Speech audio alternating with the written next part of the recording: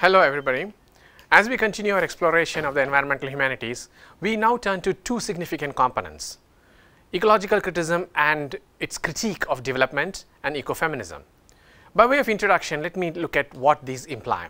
Ecological criticism of development and the project of modernity looks at things such as the growth rate, urban progress, modernization and industrialization, and the kinds of economies it has generated, which have been invariably unfavorable to the environment. For instance, human development and its nuclearization or the chemical dependent agriculture. Ecofeminism, on the other hand, focuses on a very specific aspect of ecological thought, and that is the link between gender and the environment. So, what does the ecological critique of development or modernization or modernity mean? Take a look at the two excerpts up there for you. Margaret Atwood's The Year of the Flood, one of the Mad Adam trilogy, and quote from the Denzel Washington film Book of Eli. Both of these look at and document things like greed, human greed, and what it has achieved. For ecological critics, much of human development has been about greed, about excessive production and excessive consumption, both of which have led to environmental damage, in most cases irreversible. So, the construction of big dams, nuclearization, chemical dependent agriculture are not viable. There is an excerpt there from Arundhati Roy's major essay, The Greater Common Good. The political economy of development, as documented from the rise of industrialization in Europe, 18th century downwards, globalization and its outcomes now, notes that the kind of development agenda in most nations has been detrimental to the environment for perhaps eternity. Ecological economics has three focus areas. It looks at sustainable scale, equitable distribution and efficient allocation. It notes that social externalities such as prestige economies, peer pressure are also linked to market and demand. It assumes that, as in nature and organisms, economy and economic progress is not endless. It at some point will stop, and then we have to sustain it. Now, industrialization has resulted in the necessity of building huge dams. What is the human cost of big dams? If you take a look at the statistics published by the World Commission on Dams reported in The Guardian, and it's up there for you on one of the slides, 40 to 80 million people around the world have been displaced due to big dams, and there's a list up there. They have had also cost overruns, and they are of course ecologically severely damaging. After we think in terms of ecological economics, we have to turn, because of the necessity of addressing catastrophe, Ulrich Beck's 1992 thesis of a risk society. That Beck proposed that we live within modernity, but modernity which is defined and redefined as a risk society was a radical departure from traditional social theory. Beck argues that organizations and governments admit, assess and build risks into their very planning. That is, risks are calculated, documented and anticipated in the process of modernization itself. In other words, what we are looking at is an extraordinary thesis which someone like Zygmunt Bauman will build on. Industrial disasters, Bhopal, Chernobyl and others, are not incidental to modernity, they are integral to it. In other words, what we are looking at here is modernization and modernity, industrialization and development have built into them risk to certain segments of society. And that is where Bauman makes his important intervention in modernity and its outcasts. Bauman argues that modernization progresses through the production of waste, through humans organized, categorized as waste. People become excess to the process. They become socially irrelevant, unemployable, and they are penalized. So, modernity develops, builds and accumulates waste. Let us turn briefly and quickly to the question of waste. What is waste? Waste is the product of time, people argue. It comes at the end of a process. It's a matter, of course, also of values being assigned to certain objects. That is, what constitutes waste changes over a period of time. Waste is integral to human life, but what is important is human life itself is sometimes rendered waste. Waste is the result of categorization. It's both material and ethical, social. We now have a field called waste or discard studies, often combined under the category or rubric critical discard studies. It looks at social practices of exclusion, purification of humans, spaces and other life forms. It looks at health and sickness and economic relationships, So, since waste, discard, trash are all the results of modernization and modernity, we have to examine, as we have been arguing, the forms, the cultural constructions, the discourses through which certain segments of life forms, certain kinds of life forms are deemed to be excessive, of no value, and therefore can be exterminated. As we examine ecological concepts and environmental ethics in these literary cultural texts, we come to discover that over a period of centuries, humanity has always linked species together. So, vermin, when we use a category like vermin, we have merged various species into the category vermin or rodent that is deemed to be inferior, frightening, dirty, and therefore of no value. This instrumental view of species is studied best also in terms of humans and gender. Ecofeminism focuses on the gendered links between modernity and development, discourses and material realities. Ecofeminism notes that both nature and women are represented as resources. They are resources to be commanded and used by the male for his use, abuse, or sometimes overuse.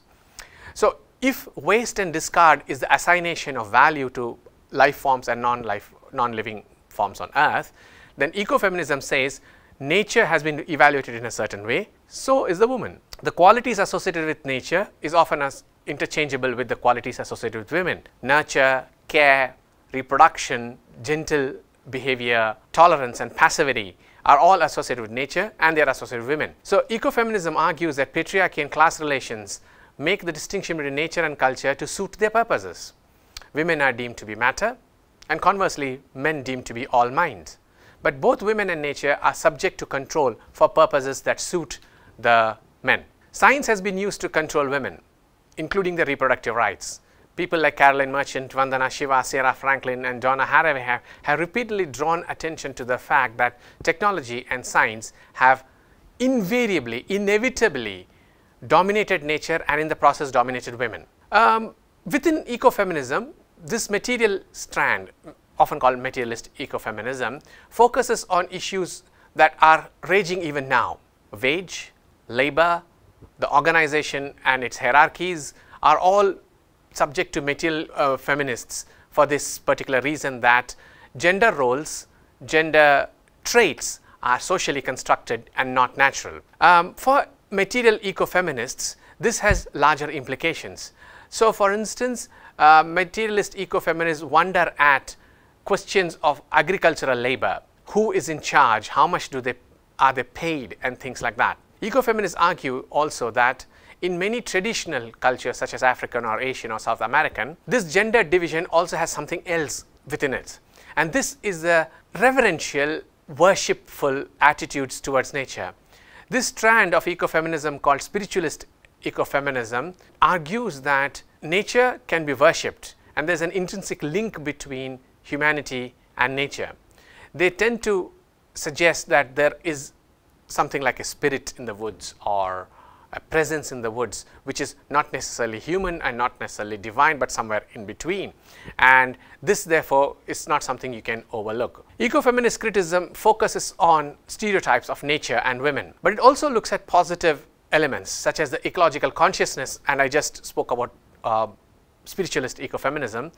It looks at ecological consciousness that emphasizes interconnectedness of life forms, but of living and non-living forms on earth as well. Increasingly aware of the fact that science and technology are imbued with Western thinking and Western ideological positions, there is a valorization of traditional non-Western models of nature. Spiritual models, just like as I just said, are part of this as well. If you look at the text put up there, you will see, for instance, the Emily Dickinson poem which says, "Nature, the gentlest mother, is impatient of no child.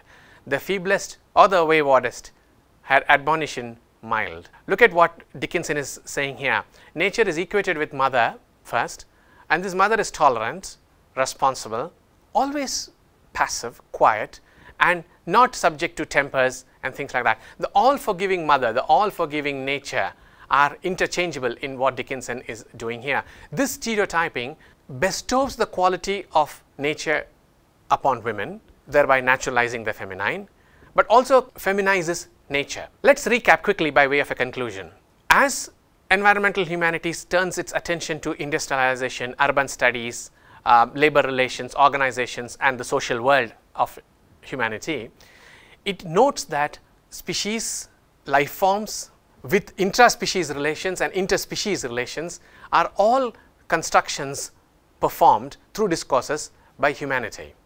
This results in the evaluation of all species in terms of what they can do or how they can benefit man.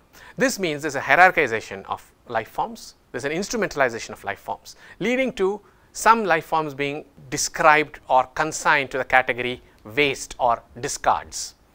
Trash cultures, discards, are the natural outcome of the process of modernization.